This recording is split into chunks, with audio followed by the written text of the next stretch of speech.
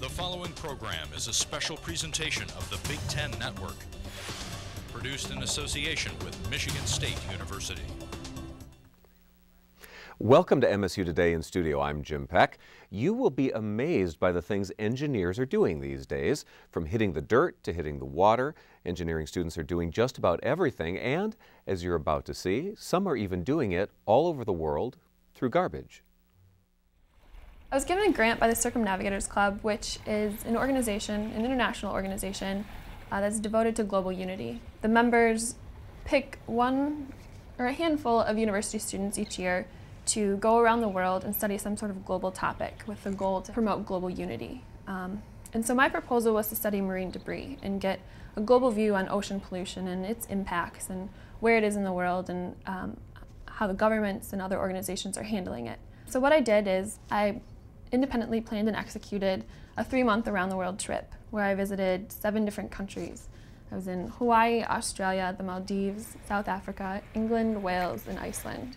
At each of these locations, I was cleaning beaches, but also speaking to locals, local experts, local residents about the issue and how it impacted their environment, their socioeconomic impacts. We're on Sandy Hook, which is at the northern tip of New Jersey. The bay side of Sandy Hook is the side that all the trash from Manhattan and all of New York City comes to. Primarily, when I first started, my goal was to get an idea of the volume, composition, source, and impacts of marine debris at each location that I went to. And as I started traveling, it really turned more into a social issue, surprisingly enough. And I was really looking into how the people at each location were affected, and the cultures and the economy, along with the environment. I run into things all the time like this in different countries that I was going to. I'd always run into people fishing, doing different activities on the beaches. So this was really common. This was kind of a flashback to my trip. By the end of the summer, I picked up 72,000 pieces of trash. That sounds like a high number, but it really does not put a dent at all into the world's ocean pollution problem, and I understand that. And that wasn't necessarily my goal. I had a few goals in mind. One was to kind of understand where the trash was coming from and just to get kind of a global view, because there had been very few studies globally on marine debris. So I think I was one of the first in that sense, and I think it's important that since all of our oceans are interconnected, it's really important that we get a global view on it so we can see where these items are coming from and maybe hit it at the source. And then also, ultimately, my goal was to just raise global awareness. And I really think I successfully did that at each of the locations I went to. I was very active within communities. In various countries, I pulled together school groups to help me clean the beach. I joined local community groups that were cleaning the beach. I talked to lots of local residents, so I really just got out there and spread the word on the issue. People don't understand what happens when they throw something in the ocean. I spoke with a lot of people in the fishing industry while I was traveling, and they all said the same thing, that they're just tossing it into an abyss. They don't realize how connected everything is, that they say an item thrown overboard in Japan can make it around the world in 6 years. I've been a very fortunate person. I've had so many opportunities and so many experiences at such a young age that I would love if someone would look at that and want to be that, just because I think it's important that people get out and see the world and do these things and be proactive. So if I can pass that on to someone, that would be wonderful. 2 biggest things is take opportunities as they come and take risks. You gotta do both of those things. You can't just let opportunities go, because they're not going to come back. You got to jump on them and take risks. Nothing out of the ordinary is easy, but it's almost always worth it.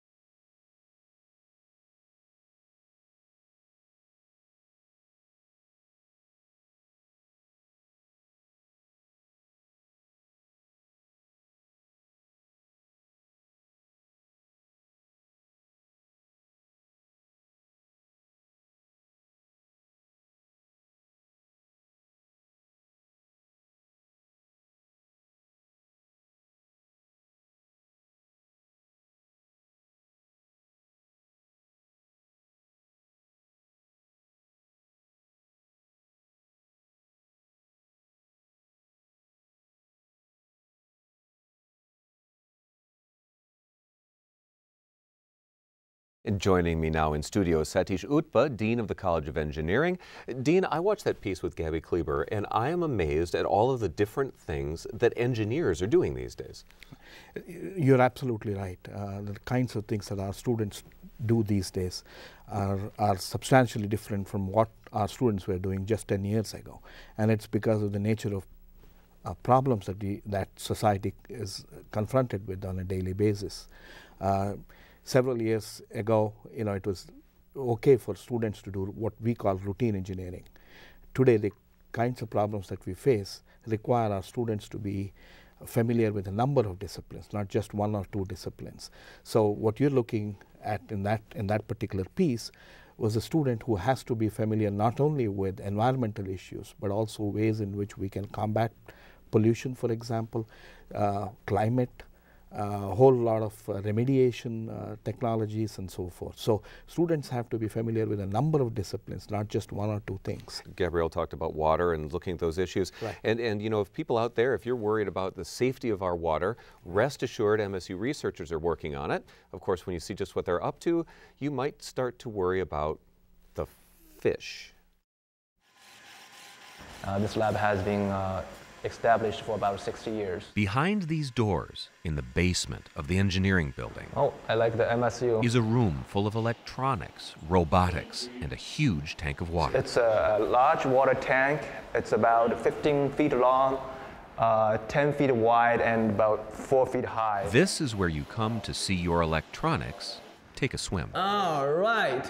We do research on a number of things, from control systems to smart materials and to robotics. And one strong active program is on robotic fish. RoboFish? Really? This is a facility that we use for studying the design and the performance of robotic fish. And I guess we can put that in water. So, robotic fish, that sounds interesting.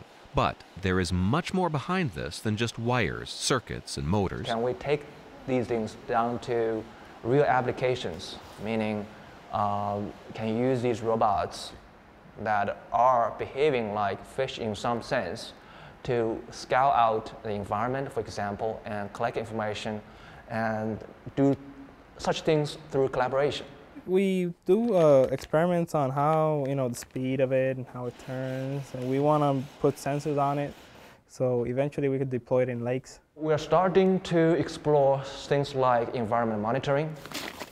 We're gonna put this, kind of hold this fish in the river and take a picture of it. That feels like perfect weight, about like a real fish. One idea is about their application is to mount different sensors potentially on these things, let them patrol the water environment. That way you can get information like oxygen level, dissolved oxygen level, temperature, salinity, and even turbidity and all kinds of environmental factors. So, what could a school of RoboFish accomplish by swimming around in your local lake or stream? You can monitor the drinking water supply, make sure nothing is suspicious or in the water. So really you can talk a lot of potential applications in environmental science, in public safety, and even in defense. These robotic fish, fitted with sensors, could swim around a pond or river and monitor the water quality. Some of the other applications involve monitoring oxygen levels at fish farms and even surveillance of our seaports. Is there anything that these fish can't do? Our fish aren't submersible fish right now. They just swim on the surface. And in this particular fish, the top is removable, so it's not permanently sealed. So once water gets in it, it'll just fry the circuitry. But Chabot and his team are working on that. They're in development of a robotic fish that can submerge, loaded up with sensors that will keep us safe. Let's just hope they don't become self-aware and take over the world. Every science fiction movie that I've ever seen, that's when the robots take over the world. Right. Are you concerned about that at all? Well, not at this point. Not at this point.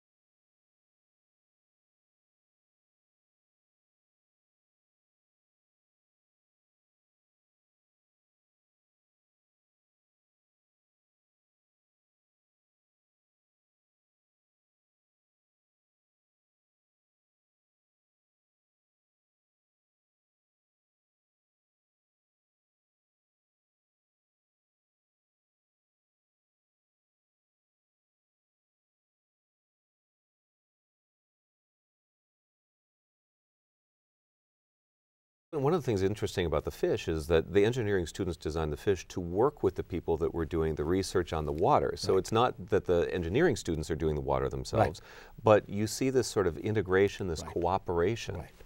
That's absolutely true. The most interesting aspects of our work lie in the interfaces of disciplines.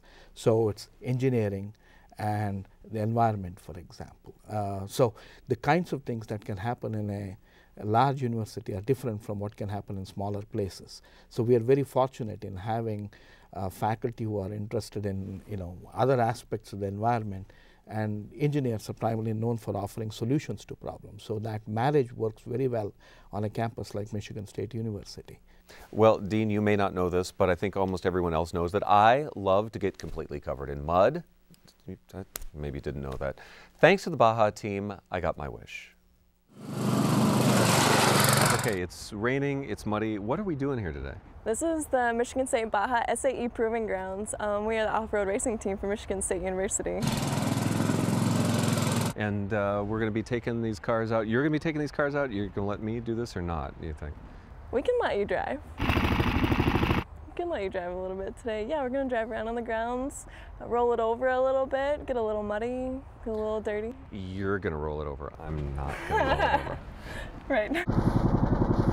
How did this team get started? I mean, did you guys just decide it'd be fun to play in the dirt and the mud, or how did it come together? Oh, that's a little bit of it. The Society of Automotive Engineers sponsors a bunch of different collegiate design series teams, Baja SAE being one of them. Since the late 80s here at Michigan State, we've had a Baja SAE racing team. How is the team done? You guys compete, you're out there, you're running. Is it like a regular race circuit? Yeah, in the past 10 years, we've actually had 7 top 10 finishes in international competitions, and that includes up to 150 teams from over 10 different countries all over the world. So in the past 2 years, we placed 4th place in the World Challenge, getting beat only by Brazil, Canada, and Tennessee Tech University. And then last year, we got a Special Innovation Award for having the first successful four-wheel drive Baja SAE vehicle. Now, do you have to be in engineering to be part of this team, or is it open to anybody on campus? Absolutely not. Anybody from any major can join the team. We do everything from marketing to sponsorship to business to driving to engineering to designing, all different aspects of engineering as well. So. And you tell me this is educational. It's not just about running around, that you're learning real practical things that help you. It's a real university activity, right? Right. Key things that you don't learn in the classroom. Right, when you're on the side of the track in the middle of an endurance race and you have 30 seconds to figure out how to fix your suspension to get back in the race, you know, a little bit of 2x4, some rebar and some duct tape, that's the kind of engineering we're talking about here, you know? This is like duct tape engineering. That's right. Okay, cool.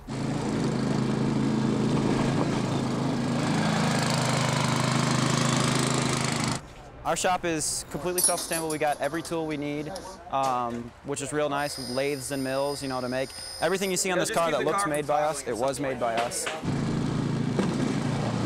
Well, the idea is to come out here and drive it hard and try and break it, because if something breaks, it means you didn't build it strong enough and you have to go back and redesign it. So we wanted to break here on our course in controlled environments where we've got the tools and got the ability to check out what's wrong, go back and, you know, make it better. So when we're at the race, doing our 4-hour endurance race, we're not going to see that same failure. And you guys, you said you're willing to let me get behind this? And yeah, if you want to drive this, we'll strap you up in it and let you take it for a spin. Now, my director told me I can't go too fast because we're going to have cameras and stuff that I have to roll it. So I would normally just go crazy and just be flying around here. I completely understand. If you don't see that, you know why. I'm not wimping out.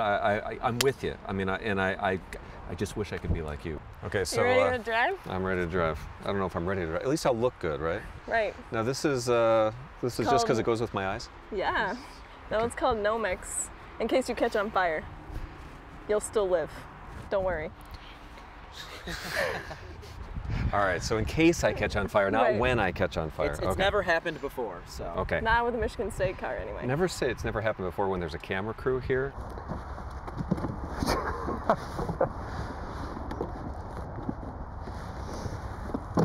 Is this made for tall guys? All right, you ready to go? I'm ready.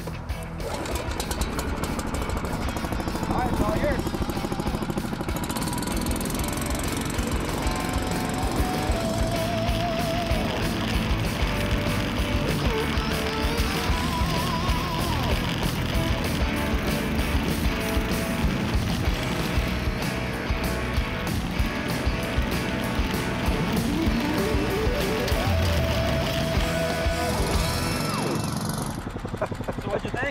That was awesome. How'd it go? That was awesome. I got a little muddy.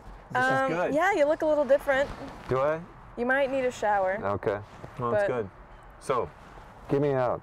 Like I said, it's nice and simple. Oh, that one? Pull that. Pull the latch up. Yep. There you go. All right. Man.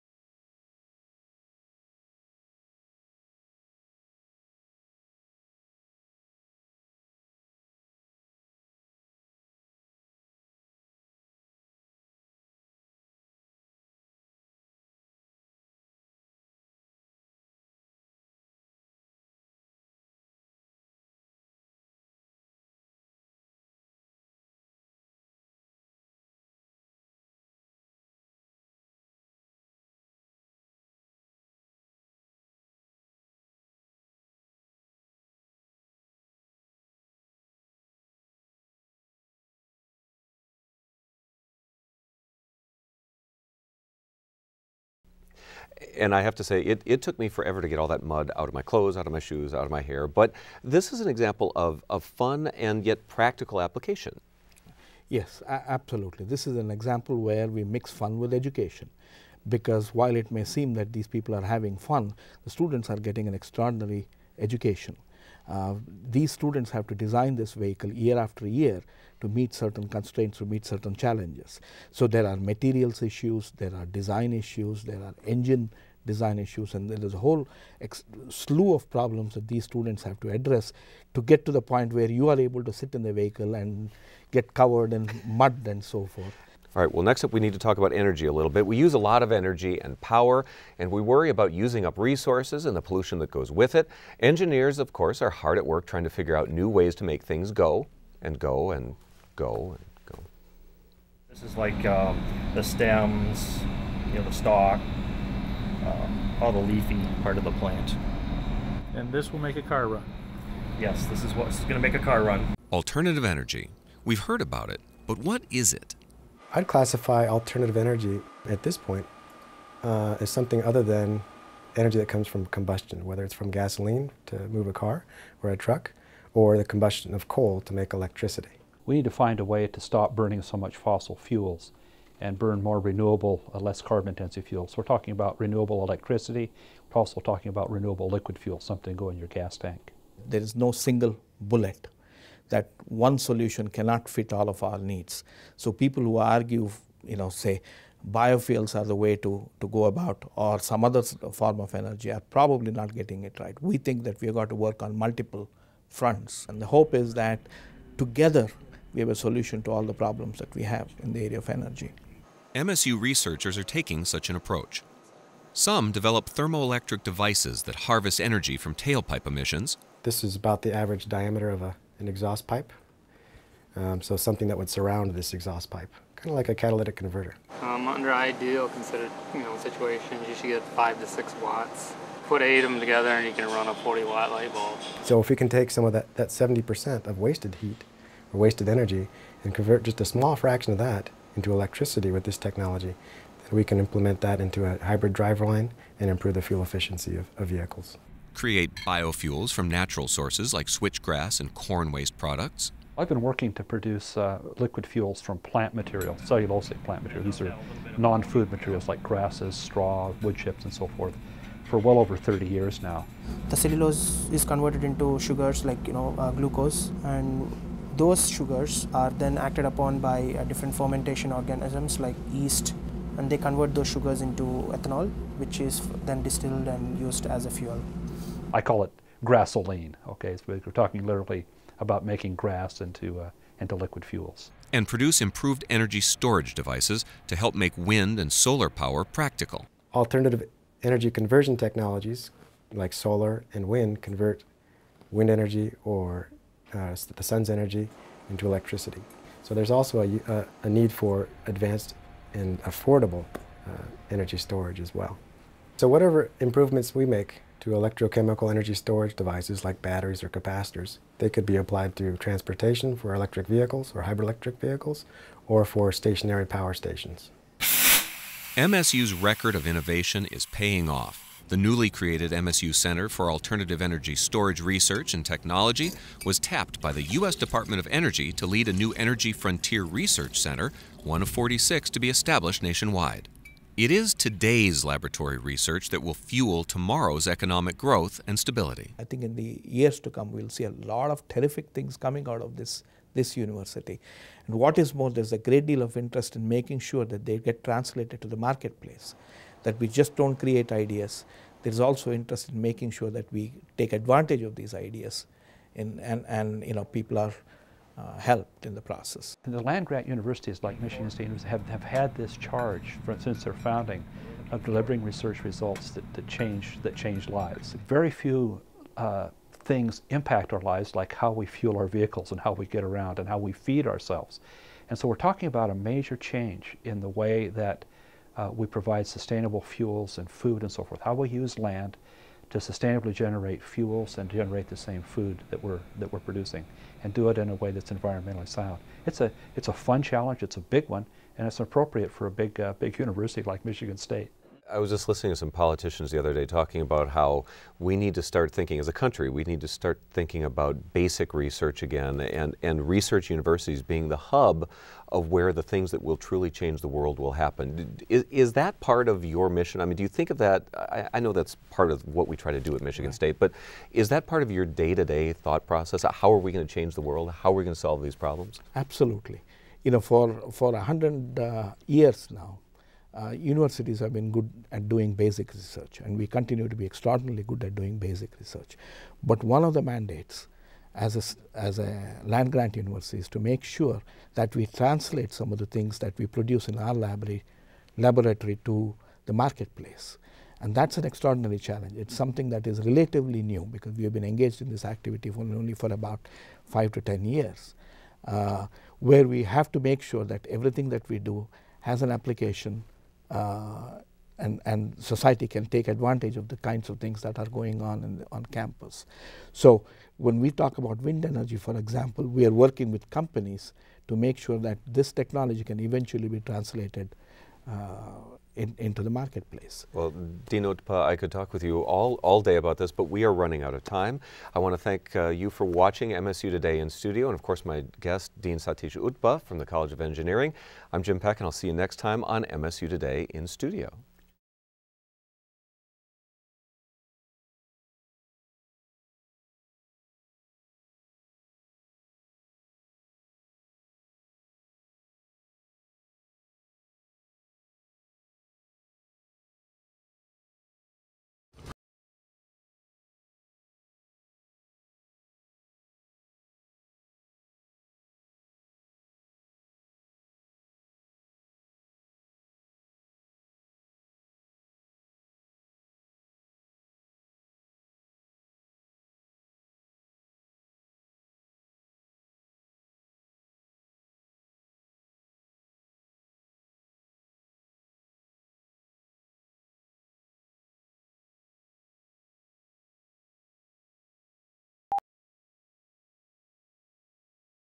On the next MSU Today, this is an example where we mix fun with education, because while it may seem that these people are having fun, the students are getting an extraordinary education.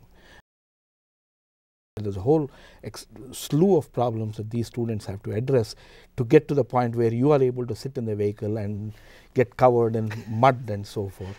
That's all for you on the next MSU Today.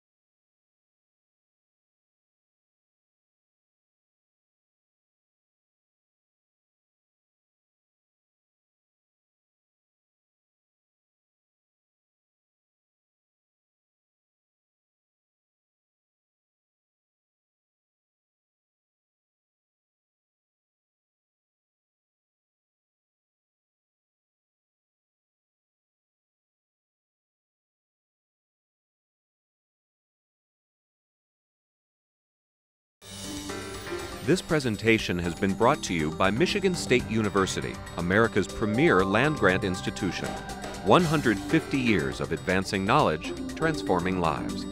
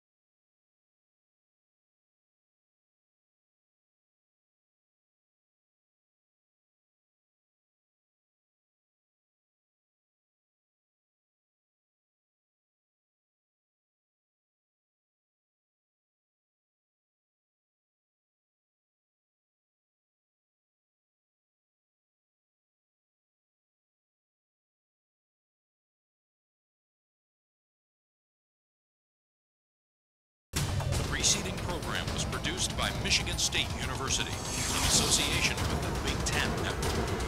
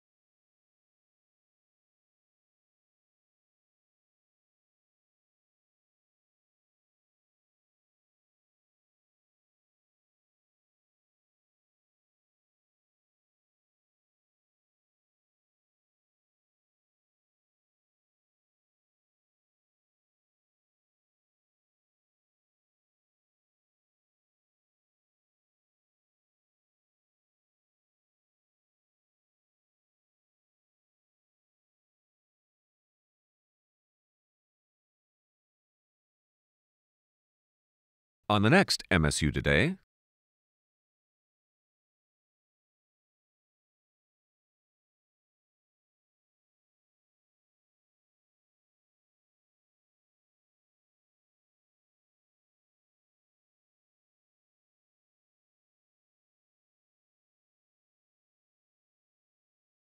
that's all for you on the next MSU Today.